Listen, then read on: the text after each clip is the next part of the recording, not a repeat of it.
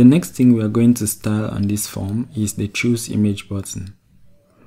So on the finished project, the choose image button is being displayed side by side with the topic selector.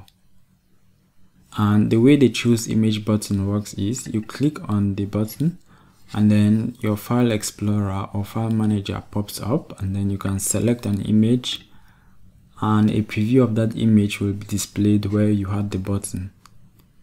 Now in this video we are focusing only on the design of this button and in making sure that it is being displayed side by side with the topic selector.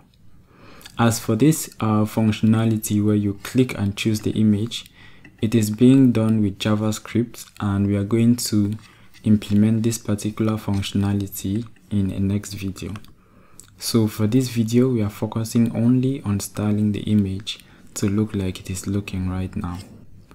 So our first step is to make sure that this button is being displayed on the right and is occupying about 30% of the space, while the topics selector is occupying about 70% of the page.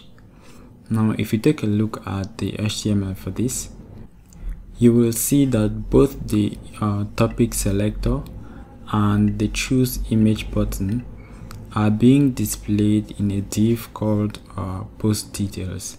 So we have two elements inside the post details div, that is the image wrapper, which has the button, and the select topic wrapper, which has the topic selector. So let us grab this particular class, the post details class. Remember it is inside admin form. So in our admin style.css file, we will scroll to the area where we define the styles for forms, that is admin forms, and then we'll first of all select the admin form, and then inside that admin form we have post details. I will give it a red border so that we can see what it looks like on the screen. Okay, like I mentioned, it has the button and the topic selector. Now we are going to display using flex, so that when you use flex, by default all the child elements are going to be displayed in the row direction. So we expect this now to be displaying side by side. Okay, that's exactly what is happening now. Now there are two child elements of the post details. Let us also select them. The first one is the select topic wrapper. So we select that, and then the other one is the image wrapper.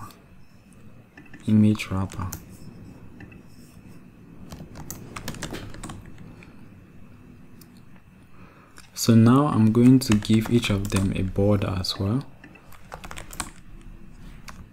Give one of them a blue border and the other one a red border. Okay, so here are the two of them. We have not assigned any widths to them, so they are occupying their natural widths. So let us go ahead and assign a width to each of them. And remember what I said earlier, when you are using flex on the parent container, it is usually recommended to use flex basis for the width as opposed to the actual width property.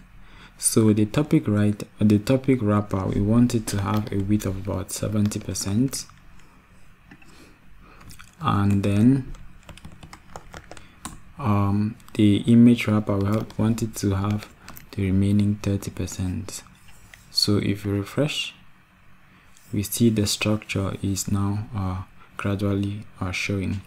I'm going to remove the borders since we can now see their widths on the screen. Okay, so what we want is for the image to be somehow a bit centralized, the choose image button to kind of centralize. So we are going to give some paddings to the image wrapper. We'll give it a padding at the top of 25 pixels, then 0 pixels right, then 0 pixels bottom, and 20 pixels to the right. refresh. Okay, and you can see now that it is at the same level, or at least almost the same level as the input field here. Okay, so we need now to give dimensions on the choose image button. So let us select the button itself. Remember, we gave it we didn't give it any class. Let me just say image button. Okay, so image button, we are going to copy that class. It is found inside the image wrapper. So let's copy the style for image wrapper, and then we add image button. Okay, we want it to have the entire width of 30% of its parent, so we'll give it a width of 100%. And we did give a height of 52 pixels to our input control right here. And we want our choose image button to have the same height as the input elements, or as the input control. So we will also give it a height of 52 pixels. We make it slightly round, so we'll give it a border radius of 3 pixels. We'll give it a border of 1 pixel solid light gray. Actually, this is not going to be solid. As you can see on the finished project, the border is a little bit dashed. So let us change it to dashed. Then we'll give it a display of flex, then align items center, then justify content center. That way we centralize the content of the image. Okay, the content of the image to the middle. Let's refresh, and we have our button. Okay, if you take a good look at the icon, however, you're going to notice that it's a little bit out of line, like horizontally. So let us bring it down just a little bit. Now this is just me being too picky about styles. You can probably leave it like that and it will be fine. But I want us to pick the icon inside the image, which is, we gave it a class of image outline. So we pick that, and when you want to displace an element from its natural position, we use the transform. Okay, then we give it a translate.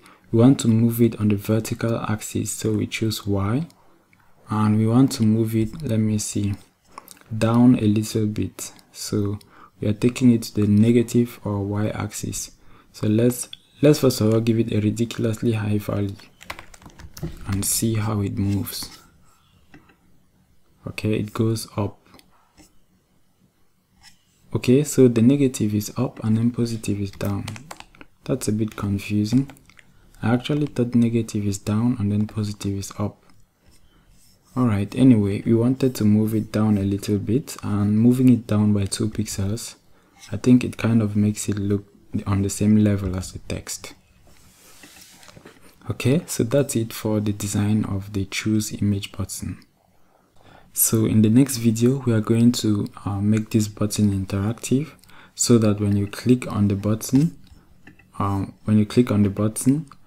it is going to open your file explorer, and then you can select an image, and then that image will be the preview of that image will be displaying on the button.